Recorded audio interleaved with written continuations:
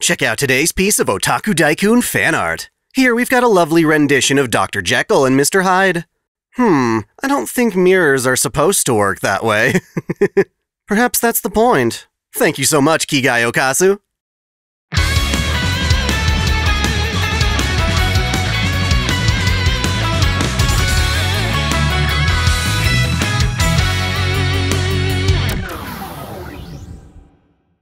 Welcome back to OtakuDaiKun. Dai here. We finally arrived at the third Lostbelt in Fate Grand Order, Sin, Land of Unified Knowledge, also known as the Chinese Lostbelt. As usual, there is a lot to cover, so let's dive right in. The chapter starts off with another journal entry from David Bluebook, one of the few survivors of the Earth's bleaching. He's still cruising along on his motorcycle, en route to Area 51, hoping to catch some rogue Naruto fans. He recalls some more details about the initial attack. On New Year's Eve, every one of Earth's satellites went down, preventing humanity from effectively observing the various tree branches that covered the planet like a dome. 12 hours later, tree-like tentacle creatures swarmed the planet, exterminating all life over the following 3 months. Then, suddenly, the trees vanished, leaving the world a desolate white. This is far more brutal than originally described, detailing horrors that Chaldea never got to witness. We were too busy trying to survive being attacked by Anastasia and the Oprichniki. These aliens, despite having destructive weaponry, chose to eradicate the planet by hand, allowing only a handful of survivors who hid underground. I'm genuinely curious to get a visual on these tree aliens, both the one at Area 51 and the creatures attacking the Earth. For now, all we've got are these Blue Book journals. Last we left off, the remnants of Chaldea, traveling in the Shadow Border, had just dissolved the Norse Lostbelt. This gave us a clear path to reach coordinates specified by an Atlas mage named Sion Eltnam Sakaris. We'd put our trust in her, hoping to take refuge in the Wandering Sea, the third branch of the Mages Association, normally hidden away in its own texture of reality. As such, when the border gets close enough to our destination, it suddenly plunges into a torrential ocean. The Wandering Sea's headquarters is a giant, mountainous fortress surrounded by storms. We freak out as the border sinks, but quickly realize we're actually entering the Wandering Sea via a strong current, and it's now safe for us to go exploring. Ritsuka, Mashu, and Da Vinci step out of the border and find the Wandering Sea's docks. There, we finally meet Sion, a cheerful and overall welcoming girl with a scholarly aura to her. Let's not beat around the bush. Fans of Tsukihime will no doubt recognize this girl as Sion Eltnam Atlasia from the Melty Blood games. Turns out, they're both the same person, having lived through different events on separate timelines. Melty Blood's Sion had a run-in with the dead apostle, the Knight of Wallachia, and wound up a vampire herself. Since neither true ancestors nor dead apostles are at all common in Fate Grand Order's timeline, our current Sion never had this problem, and as such remains a part of the association in a much healthier state. Now, it's been a while since FGO's story had anything to do with the Atlas Institute, but hopefully you do remember that it's a branch of the Mages Association based in Egypt. Back when we were in the Camelot Singularity, we first met Sherlock at the Atlas Temple, where we accessed its giant Spiritron supercomputer Tri-Hermes. At the time, this computer's database helped provide us valuable information on King Solomon. Beyond that, however, Atlas technology has been absolutely essential in the formation and survival of Chaldea. For instance, Trismegistus, the computer Chaldea uses for its Rayshift system, is actually a sister unit of Tri-Hermes. In addition, the Paper Moon, the device needed for the Shadow Border to navigate void space, was also a product of Atlas tech. Specifically, it turns out that both Trismegistus and the Paper Moon were both created by Sion, making her quite the brilliant mage. These projects were handed to her after she was adopted by the Atlas director, Zepia Eltnam Atlasia. He served as a doting father figure to her, and in turn, she remained his most talented pupil. In fact, she's so brilliant that she foresaw the alien god's invasion well before it happened. Despite this knowledge, however, she received no aid to prevent it. You see, Atlas mages are pretty much always looking into ways the world might end. They each have their own visions and predictions of the future to deal with. As such, none of the Atlas mages, not even Zepia, could spare any time or resources to give her. Instead, they were all, "It's your vision, you do something about it," which truly shows just how arrogant and self-centered mages can be. Thankfully, Sion wasn't about to let that stop her. She calculated that, of all places in the world, the Wandering Sea would be able to survive the planet's bleaching, and so she moved there to continue her research. The actual mages of the Wandering Sea couldn't care less about the end of humanity, but they did allow Xiang to stay so long as she left them alone. As such, she had free reign of the Wandering Sea's entrance, with the other mages sealed into the fortress proper by a massive door. In order to develop a countermeasure against the alien god, Xiang needed help, and so she, being the genius she is, invented a bootleg version of Chaldea's fate system to summon a servant of her very own. That said, she wasn't able to summon a proper heroic spirit, and instead settled on creating a phantom spirit, similar to what we saw in Shinjuku. While this chapter only introduces this servant as Captain, I'm here to give you all the facts. Captain was created by combining the fictional character Captain Nemo with the Greek god Triton. In the novel 20,000 Leagues Under the Sea, Nemo was an Indian prince who traveled the oceans in his submarine, the Nautilus. This ship of his, similar to the Shadow Border, can navigate void space, and it was actually his presence that Chaldea detected in the previous chapter. As an Atlas alchemist, Xiang had an ability called Memory Partition, which allowed her to divide her own consciousness into multiple thought processes.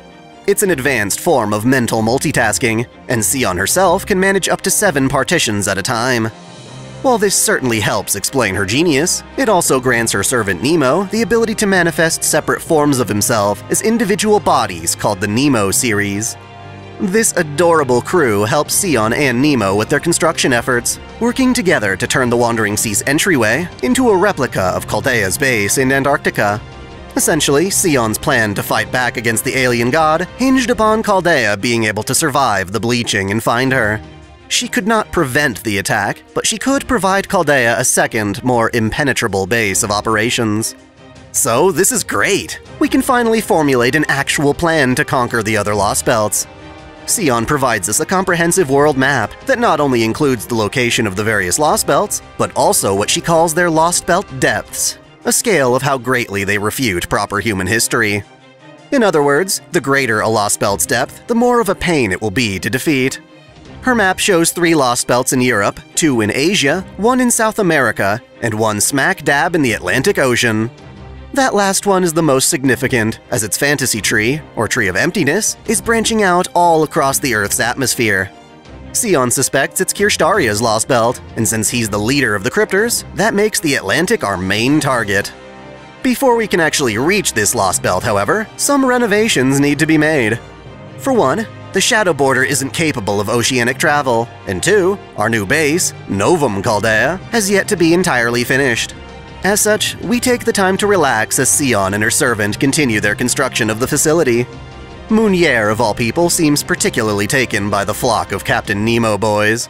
He's got a thing for cute androgynous men. Oh, and regarding Mashu and her Ortonax, Xiang has some suggestions on how to improve her combat potential. Considering she's effectively nerfed, I'd love to see what she has in mind regarding the Black Barrel, but that will be relevant for another video. Meanwhile, the Cryptors have a meeting where Koyanskaya reports the death of Ophelia and her Lostbelt. The news is taken differently by each Cryptor, but Kirstaria specifically takes Ophelia's loss as a sign that he should live up to the greatness she saw in him. Kaduk is apparently laying low at the Greek Lostbelt, with his role as a Cryptor called into question. They discuss how Chaldea's reached the Wandering Sea and how they underestimated it as a potential safe haven. All of the surviving Cryptors now see Ritska as a genuine threat and request that Koyanskaya find a way to eliminate us. Sure enough, she claims to have a means of reaching the Wandering Sea, but if the alien god wasn't able to touch it, how could she? Well, it turns out we have Gordolf to thank for that. Back when Koyanskaya and Gordolf were discussing the acquisition of Chaldea, the buffoon was simping pretty hard. Koyanskaya toyed with Gordolf, insisting the two of them could be together in due time. Until then, she entrusted Gordolf with a container of lipstick, saying that so long as he holds on to it, she will return to him. I suppose this must have slipped Gordolf's mind, because even as enemies, he foolishly still has the lipstick on his person, and she can use it as a catalyst to secretly infiltrate the Wandering Sea. As such, after Xiang and her crew have nearly finished constructing the new Chaldea, Koyanskaya sneaks into the facility's kitchen and bakes a poisonous cake, leaving with it a note saying it's meant for Ritska. Now, we already know that Ritsuka has a degree of poison immunity granted by Mashu's shield. It's why we can touch Hassan of Serenity without dying. But this new potion Koyansky has brewed up is especially potent. The full dose would be enough to kill any mage, which is why it's kinda great that Gordolf, in addition to being a simp, is also a glutton.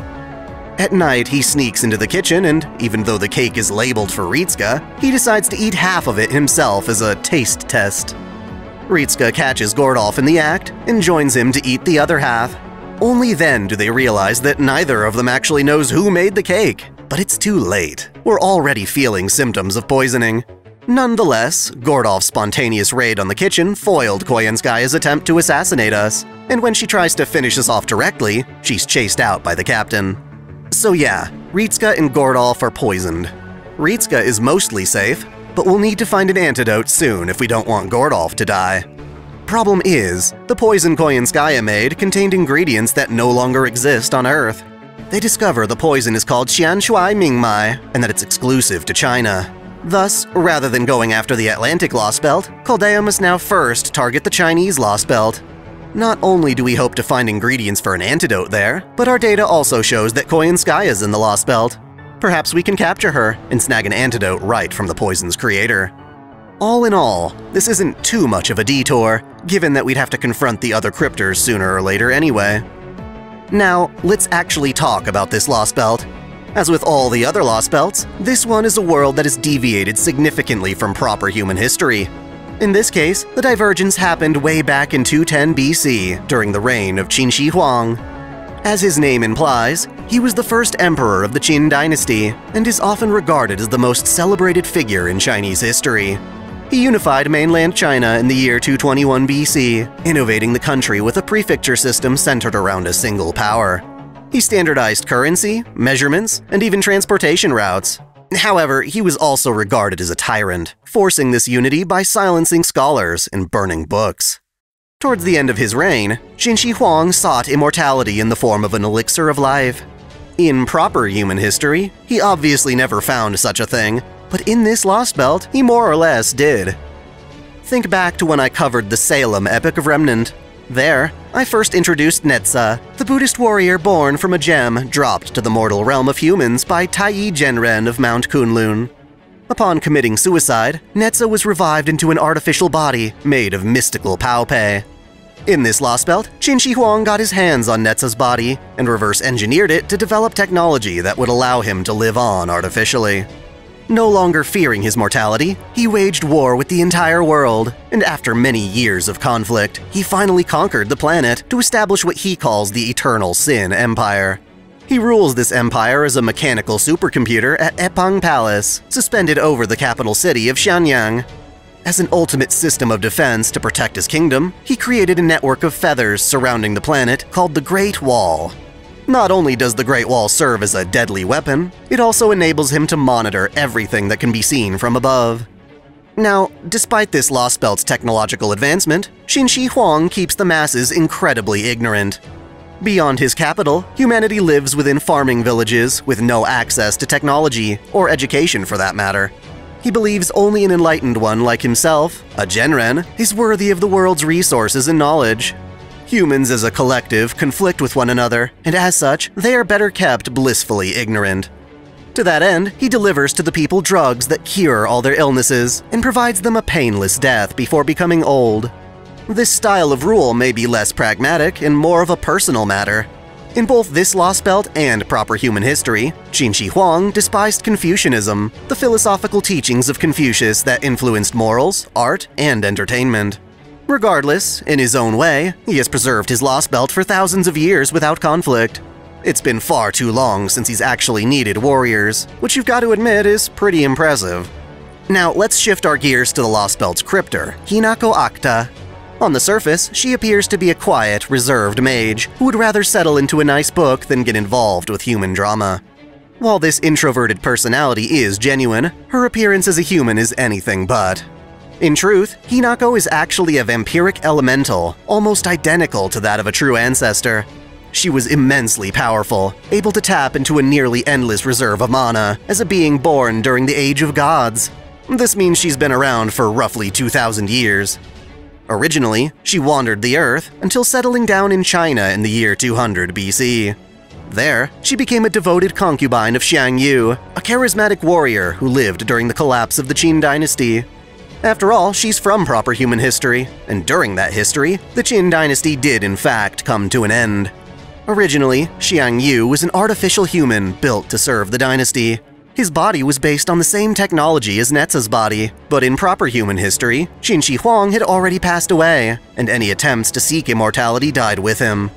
As such, Liangyu was abandoned in the Kuaiji laboratory until being found by Liang, a man aiming to rule China after the dynasty's collapse. Liang, wanting to use Liangyu's inhuman power, adopted him as a nephew, and to all potential onlookers, Liangyu looked as human as they come. Despite his incredible might in combat, he was treated as a human and acted as such. Aside from Liang, the only other person to know his secret was Hinako, who learned the truth after becoming his wife. The two of them formed a connection because they were both feared by the outside world. As his consort, she took on the name Consort Yu Miaoyi, or more commonly Yu Mei Ren. Eventually, Liang had died, and Xiangyu took up arms against his rival Liu Bang in a competition to see who could become the next emperor. Generally speaking, nature spirits care about the earth, protecting it over mankind, but Yu Mei Ren was able to put that aside for her affection for Xiangyu. She fought alongside her beloved, wielding two blades in battle, but in the end, she could not protect him. During the Battle of Gaixia, Yu Mei Ren was captured by enemy forces, and while trying to save her, Xiangyu was tricked into thinking his own forces of Western Chu were already conquered in his absence. This crippled his army's morale, and defeat was inevitable. In his final moments, Xiangyu sang the Song of Gaixia, a melody expressing his woes, as well as his aspiration for his wife to live on. Yu Mei Ren danced along to this tune, and while she lamented the death of her husband, she honored his wish by staying alive. She continued to roam China, striking fear into the hearts of the humans she now detested, until the year 500 AD, when she met Gao Changgong, the Prince of Lanling during the Qi dynasty. He was a high-ranking general who fought while wearing a mask to hide his beautiful, effeminate face. Unlike most people, when he met Yu Mei Ren, he did not fear her as an immortal vampire, and instead sincerely befriended her. This tranquility was short-lived, however, when Lanling's cousin Gao Wei ascended as emperor. Not trusting his former ally, Gao Wei ordered Lanling to death by poison. Despite knowing his own chalice was filled with poison, Lanling chose to drink it as penance for the people he had slain throughout his life. As he died, Lanling's final wish was to one day see Yu Mei Ren once more. Again, she was devastated by losing someone dear to her, and so she continued to resent humanity in solitude until the Common Era. She no longer wanted a role in human drama, but also struggled to avoid it. Marisbury Animesphere, Chaldea's former director, he found Yu Mei Ren and offered her a position as part of Team A. Her body was strong, able to resist even the most strenuous ray shifts, so Marisbury wanted her, and in exchange, he offered her a new identity as Hinako. To disguise herself as an ordinary human, she suppressed her powers as an elemental, hoping for peaceful solitude. Sure enough, Chaldea did serve as a place where she could avoid the outside world, but of course that changed when Getia began the incineration of humanity.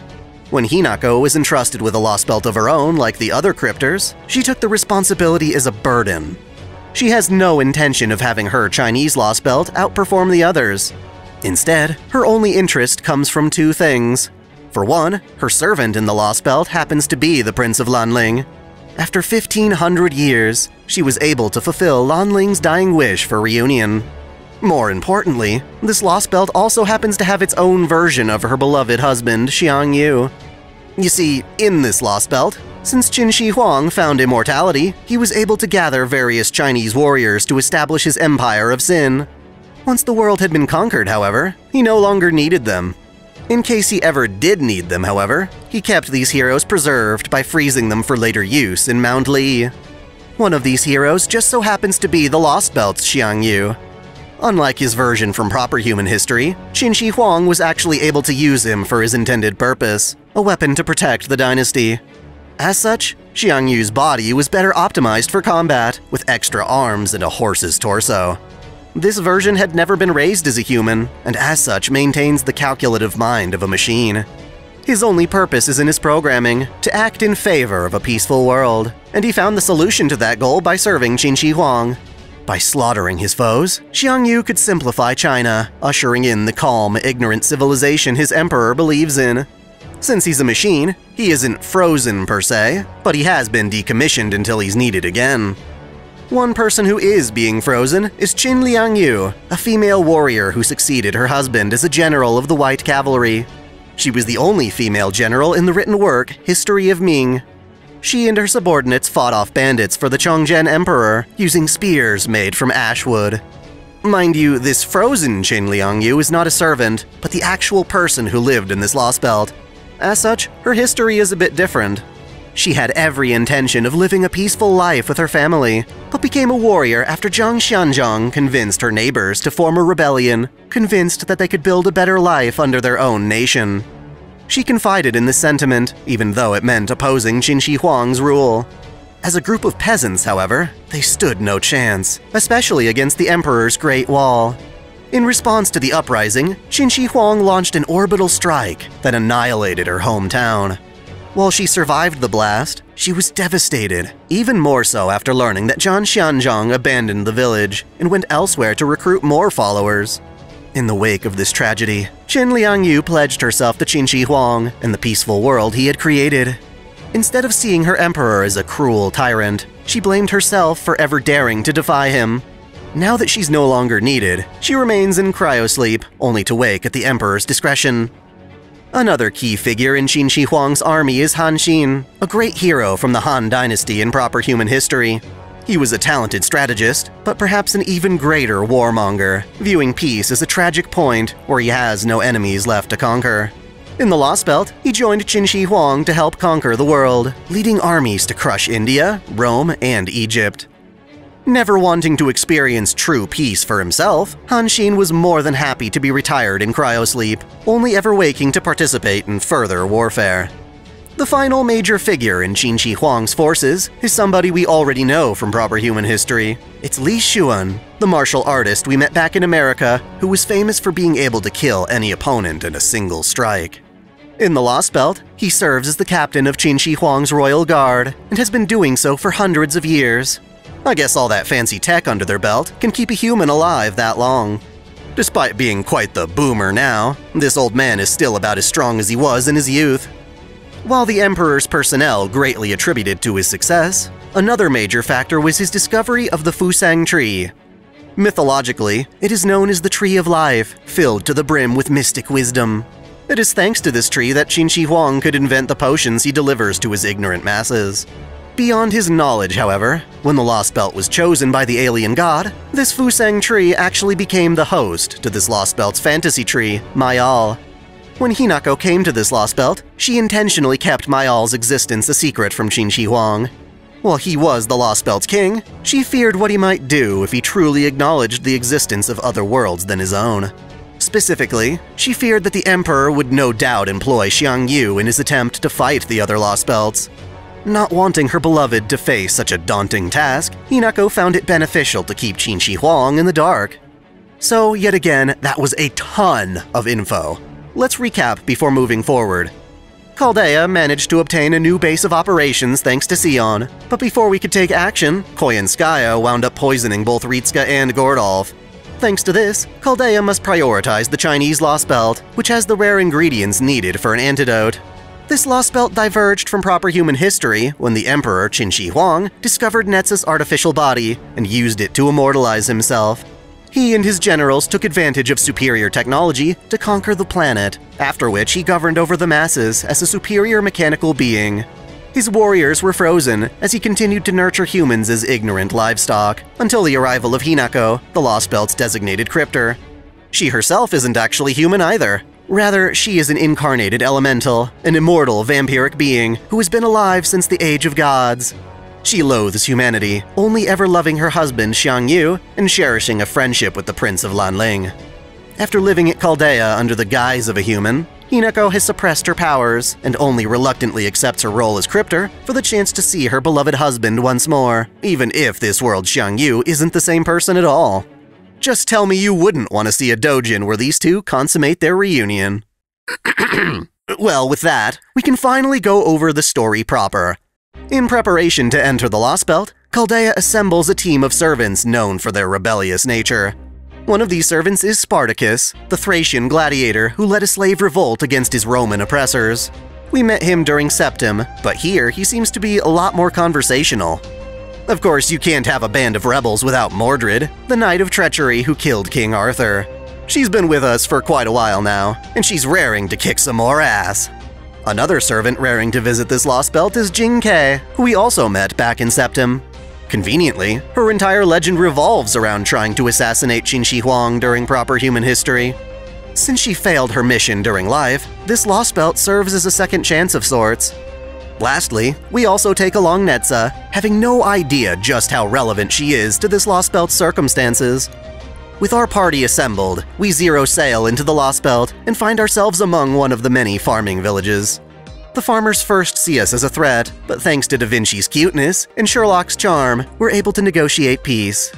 From the villagers, we learn that these are simple people who blindly worship Qin Huang as their most glorious and majestic heavenly emperor. Shortly afterward, the village gets attacked by a group of Krichat, creatures that we encountered back in the Russian Lostbelt. The culprit is, of course, Koyenskaya and her NFF service company. She's made collecting and training monsters from the various Lostbelts a bit of a business venture. With the monsters defeated, Da Vinci sends a drone to the Lostbelt's capital, and we use its footage to learn how advanced China's technology is. Based on the state of the villages, though, we're able to speculate that Qin Huang is the Lostbelt's king, and that he must have found a form of immortality. Back in the capital, Qin Huang converses with Hinako about the state of their world. He finds it hard to believe the existence of other timelines, but views Hinako's own servant evidence to believe her. What he doesn't believe, however, is the idea that his perfect world is on the chopping block. Not seeing Chaldea as much of a threat, he allows Hinako to deal with them instead. Now, it turns out, all the Emperor's contact with the outside world is done remotely. He transports both goods and people by launching containers across the sky. Responding to Chaldea's arrival, Hinako and her servant Lanling hitch a ride on one of these containers to confront the party. Hinako, normally quiet and reserved, is now far more aggressive, and this comes as a shock to those in Chaldea who knew her. Mashu is once more reluctant to fight someone she considered to be a former ally, but at this point it ain't her first rodeo. When Lanling realizes he cannot breach her shield, he and Hinako flee. This battle isn't enough to convince Qin Huang that we're a huge threat, so instead he orders her to return to the battlefield with reinforcements. As such, round 2 begins, this time with Lanling fighting alongside Automata from the capital. Again, the enemy is forced to flee. Upon failing twice, the Emperor reasons more soldiers won't make a difference, and instead authorizes Hinako to bring Liangyu to the battlefield. Naturally, she is delighted by the privilege. In addition, he orders Li Shuan to awaken the frozen warriors at Mount Li. On the mountain, Li Shuan is told that unfreezing warriors may cause them to go berserk, and so he agrees to take responsibility if such a thing occurs. Even so, this process takes some time, and during that time, Ritsuka's party hopes to help the villagers by eliminating the monsters at their nest. One of the village boys admits that he broke the rules and went out exploring. There, he found a cave that may just be their nest. We allow the boy to show us the way, and along the path, he learns from Spartacus what it means to truly be free. The boy watches as Chaldea risks their own safety in pursuit of that freedom. We clear out the cave and return to the boy's village. At night, Jing uses material from the slain monsters to make alcohol, and the villagers find her drinking and singing under the moonlight. When they inquire about her words, she explains that she's singing poems, and begins teaching the villagers what poems are. Back at the capital, Li Shuan returns with Han Xin and Xin Liangyu, the former of which is excited to try out strategies with a fully automated army. At the same time, Xiangyu is awake and prepared for combat. He is sent to attack via another rocket, and mid-flight, Mordred blows his container to bits with Clarent Blood Arthur. Surprisingly though, it does nothing. Xiangyu is just that strong. Luckily for us, he's only here to test our capabilities, and retreats to a nearby camp along with Lanling. At the camp, Hinako tries to explain how she knows the Xiangyu from proper human history. The artificial juggernaut in front of her now has a hard time believing such a thing. While she has feelings for him, they are unrequited given his sworn loyalty to the Emperor. In contrast, Hinako is defiant, wanting to launch another attack even though Huang has ordered her to wait until Liangyu arrives as backup. At first, Hinako follows these orders, at least until Chaldea makes the first move. Rather than waiting, we begin our march. Hinako tries to take the opportunity to reciprocate, but is told to stand down by Liangyu. As it turns out, the Emperor has his own plans for Chaldea. Between Chaldea and Hinako, Huang considers both potential threats, but unlike Hinako, he has something to gain from us. Specifically, he has taken interest in the shadow border. He wants to analyze it, and rather than fighting, tries to negotiate. Upon finding out that Chaldea is searching for Koyanskaya, Huang says he will hand her over to us in exchange for our cooperation. We agree to these terms, and Koyanskaya, feeling betrayed, is knocked unconscious by Li Xuan. While the Emperor and his men investigate the border, he tells us about the Great Wall, his peaceful kingdom, and how we can observe the entire planet through the technology that is now his body. We don't exactly like being watched from the sky, though, and so Da Vinci whips up a couple of stealth devices modeled after Robin Hood's cloak, "No face, may king." So long as we cooperate with the Emperor, Liangyu treats us with courtesy, but Hinako is quite the opposite. That night, she orders Lanling to ambush Ritsuka, defying the Emperor's orders. Liangyu helps us fend him off, and in order to punish Hinako for her insubordination, Huang orders Xiangyu to crush the gold elixir in his chest. This is basically ordering Xiangyu to kill himself, and as a devoted follower, he's sure to cooperate. Not wanting to lose her beloved again, Hinako begs Huang to spare him, offering absolute obedience in exchange. The Emperor agrees to her pleas, and recalls her, Lanling, and Xiangyu from the village. Ritsuka's party, especially Spartacus, is reluctant to cooperate with Huang, and yet we agree to do so because Koyanskaya is a wild card. She could prove instrumental in creating an antidote for Ritsuka and Gordolf's poison. Despite these intentions, the truce is called off the moment Liangyu finds out that the villagers are learning poetry from us.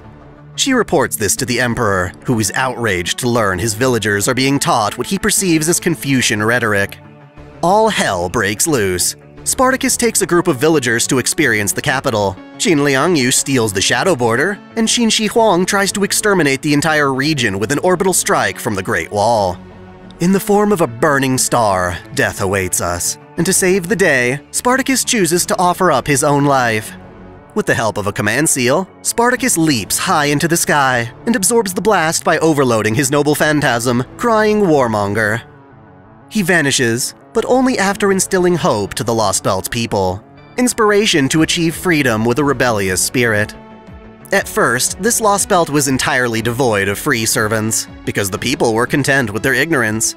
Having been enlightened, however, the people's yearning for freedom results in the summoning of two such servants, each of them famous for their exploits during China's Three Kingdoms era.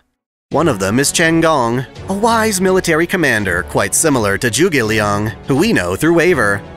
Initially, Gong was a strategist serving Cao Cao, but ultimately betrayed him to serve Lu Bu, the intimidating warmonger we met back in Septim. Gong was fascinated by Lu Bu's sheer strength, and found him fit to wield devastating weaponry such as the God Force. Seeing Lu Bu as a terrifying war god on par with Qi Yu, Gong engineered his two-handled halberd in an attempt to make Lu Bu indestructible.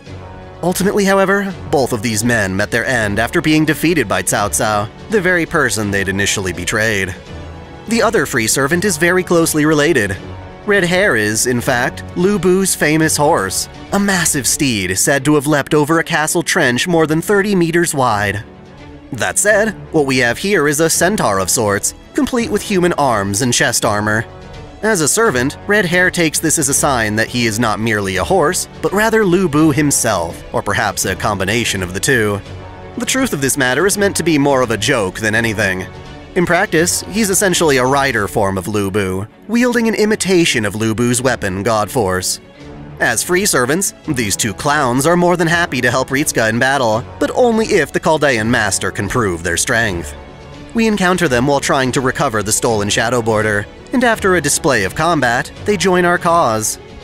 When the border was stolen, Da Vinci, Sherlock, Gordolf, and the other staff members were still inside. Rather than executing them, Liangyu had them imprisoned at a detention center in Ankang. Conveniently, it appears this is also where Koyanskaya was taken. On that note, it finally seems like karma has caught up with her. Hinako, for instance, never appreciated her deceptive attitude and is more than happy to leave her in jail. This leaves her at the whim of Huang, who isn't too happy that she came to this kingdom with monsters that terrorized his villagers. Restrained by a talisman that prevents her from fighting back, Koyanskaya has no choice but to endure as automatons brutally torture her. The machines drill holes all across her body, repeating this process day and night to study her properties as a servant. It's so visceral sounding that I kinda wonder what it would look like in manga form. Do you think she deserves this kind of punishment?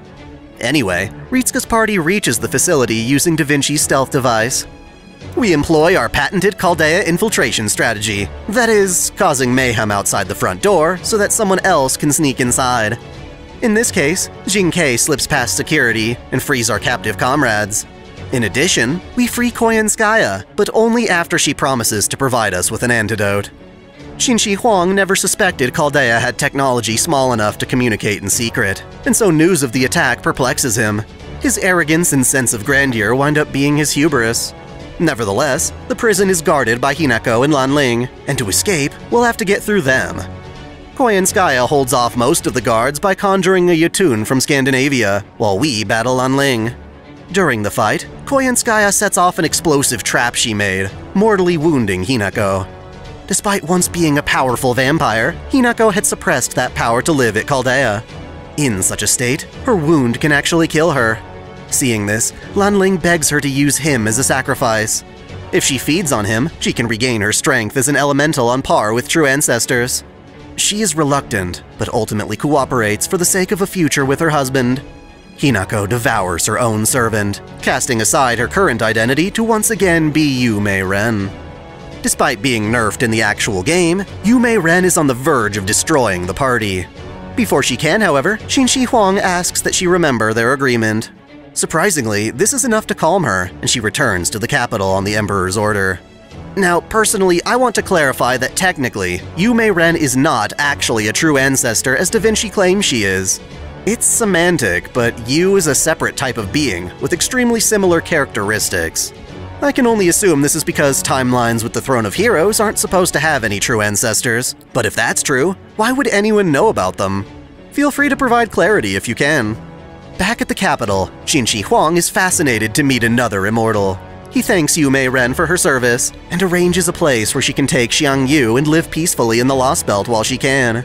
She no longer cares about the competition between cryptors, and feels that there's no way Chaldea can win against the Emperor's frozen warriors. After escaping the prison, the members of Chaldea are reunited. We keep Koyanskaya tied with her hands behind her back, as Gordolf and Foe go to town on her vulnerable state. Nothing that wouldn't be safe for work, mind you. Hey, Dojin artists, you've got work to do! As promised, she hands over the antidote, but it's only a single dose she kept for herself as insurance. Since Gordolf is the closest to death without Mashu's poison resistance, we force him to take it against his will, even though Ritsuka is qualitatively more valuable as a master. Thankfully, we learn from Koyanskaya that the poison was made using the Fusang tree, and we could theoretically make another dose of antidote since it's still here in the Lostbelt. That becomes our top priority, but before we can seek out the tree in the capital, Huang unleashes the fruits of his analysis on the shadow border, a series of replicas adorned with golden tigers. Oddly enough, these replicas are flimsy, using inferior armor to what the actual border uses. Just the sight of them drives Da Vinci into a rage. Again, it seems the Emperor's hubris is getting the better of him, seeing this battle against Chaldea more like a chance to play with new toys. These tanks aren't completely useless, but all they can really do is slow us down a bit. Eventually, we're close enough to the capital that we no longer have to worry about the Emperor's orbital strikes. Before we attempt our invasion, Jing announces that she wants to go on her own to try and assassinate Huang. Given that this is the core of her fame and legend, we let her go, but only after getting her to promise she'll return safely. Honestly, that's being pretty optimistic. When we reach the capital's entrance, we fight against members of the Royal Guard, martial artists under Li Shuwen who, just like their captain, are humans being kept alive through mystic technology. Once inside, we discover that underneath Epang Palace are a number of humans, and ironically, they're all creating art. The catch is that all this art is made in Huang's image. That's quite the ego. Liangyu's in the capital, trying to evacuate its citizens when we find her. She's surprised when we choose to let her finish the evacuation before confronting her. She recognizes the irony that she's fighting for the man who destroyed her village, but she's convinced that her actions are just because humans need to have their harmful tendencies suppressed. Perhaps she has a point, that this Lostbelt's world truly is more peaceful than our own, but we wouldn't have come this far if our conviction died so easily. For the sake of our world, we fight and defeat her. Ritsuka listens to Liangyu's final concern, that progress is often achieved through bloodshed, and whether progress is actually worth that sacrifice. Meanwhile, Jing makes her move, appearing before Huang's core. The two discuss what it means for history to be proper, and Jing counters his arrogance by showing him his cell phone. He laughs at how inferior the technology is compared to his own computational power, but is alarmed when she tells him that billions of humans from her world own them. The idea that meager humans possessing gifts meant for the enlightened truly baffles him. She explains that our world encourages communication and knowledge rather than suppressing it, accepting whatever consequences emerge. It relies on chance over certainty. While this debate is fascinating, it's only a means to an end. The cell phone she had the Emperor analyze contained a virus, which has now infected him. His computational system shuts down, but somehow he remains alive in a separate body. With it, he kills Jing, ensuring her failure a second time. That said, she does buy us some time as we ascend the palace. Eventually, we reunite with the Shadow Border, but Han Xin and Li Shuan aren't about to let us take it. Despite having been relieved of their duties, the two of them truly want to fight us. Our bout lasts until neither of them can stand anymore. Li passes on as if he were sleeping, and Han Xin accepts his own loss. Now, as much as Yume Ren wants to run away with her husband and live peacefully, she knows Xiangyu can't just stand by while his emperor is in danger. Thus, the two decide to confront Ritsuka together.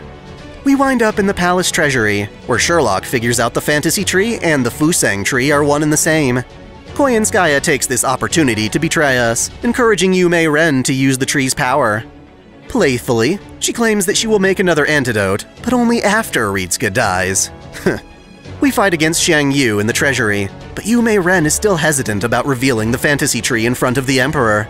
As such, Koyanskaya takes the initiative, awakening the tree right beside the capital's giant computer. This whole time, the Fusang tree contained all of its energy and wisdom in a pocket dimension. It was by hiding in this dimension that Mayal could grow undetected. With it finally taking form, Huang is forced to confront the truth, that his world is a Lostbelt on the verge of pruning. Sure enough, this news inspires him to preserve his world by fighting the others, and that includes Chaldea. Huang allows his mechanical body in the air to crash onto the ground below. There, he emerges in his true body, what he considers to be the ultimate human form. Confiding in himself as the one true human, he fights Ritsuka for the sake of their respective worlds. Ironically though, it is this human body of his that becomes his downfall. We stood no chance against his prior mechanical form, its defenses were simply too tight, but by taking on a humanoid shape, we had the chance to weaken him. He asks Ritsuka why he lost, and we respond by noting that we had the help of our many servants. It wasn't our raw strength that won at all, but rather our determination in the face of peril. Our fight is enough to convince Huang to admit defeat and entrust the world to Ritsuka. The conflict isn't over, however, as Xiangyu refuses to accept such an outcome. Despite being the Emperor's pawn all this time, he now pledges himself to Yume Ren, the woman who loved him. So long as she wants this Lostbelt to remain her home, he intends to defend it. That said, our previous bouts have gradually damaged his body, so this declaration is suicidal. Nonetheless, fueled by his newfound love, Xiangyu charges us in futility. As expected, he cannot endure, and his body finally gives out. Having to experience the death of her beloved a second time, Yume Ren succumbs to her grief. Hoping to claim her vengeance upon Chaldea, she allows the fantasy tree Mayal to absorb her. The tree begins to radiate enough energy that we detect an entire galaxy within its dimension. On our own, we cannot possibly win, but thankfully Huang's a man of his word. Having already decided to entrust history to Ritsuka, he uses his strength to help us destroy the tree. Like the other trees before it, Mayal shatters, ejecting Yume Ren, who is now dying alongside it. She's about to spend her final moments wallowing in despair, but Huang offers another solution. He explains that what Liangyu would most want is for her to live without hatred or remorse, to die one day with pride and confidence. He suggests that she use her remaining power as an elemental to become a heroic spirit and continue on as a servant of humanity. While she detests the idea, she understands that she would be carrying on her husband's legacy, and doing so would honor his passing. So that her beloved will not lament her fate, Yume Ren takes the Emperor's advice. What she isn't quite expecting, however, is that she might literally be summoned by Ritsuka of all humans. Yeah, she's not too happy about that. Either way, the Lostbelt begins to collapse. We return to the Shadow Border and, to our surprise, we find another dose of the Fusang tree's antidote. As evil as she is, it seems Koyanskaya is a woman of her word, too. Seriously though, she owes us. Without our help, she'd still be a bleeding trypophobic's nightmare. So cool, we drink the antidote and are all cured up. As the storm wall disappears and the Lostbelt vanishes, the Emperor spends what little time he has left speaking to his villagers in his humanoid form. With that, the third Lostbelt has been denied. The party returns to Novum Chaldea to prepare for the next venture, which happens to be the Indian Lostbelt. After I'm done streaming it on this channel, I'll be back with another lore video just like this. Look forward to it! Thanks for watching. If you enjoy this channel, help me beat the algorithm by liking, commenting, and sharing the video, subscribing to OtakuDaiKun, and, most of all, smashing that notification bell so you don't miss out on all of my anime discussion, lore, or Let's Play content. If you want to support me directly, there are now 3 ways that all provide the same benefits. You can click Join here on YouTube, or join Patreon or Subscribestar for access to exclusive vids and early access. As always, celebrate your fandom.